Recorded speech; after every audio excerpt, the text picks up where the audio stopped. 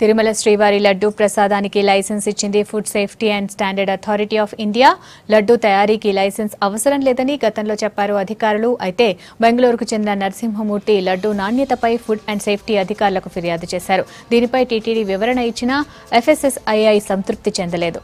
లడ్డు తయారీకి తాము సూచించిన నిబంధనలు టీటీడీ పాటించడంతో ఇప్పుడు లైసెన్స్ ఇచ్చింది food safety and standard authority of India.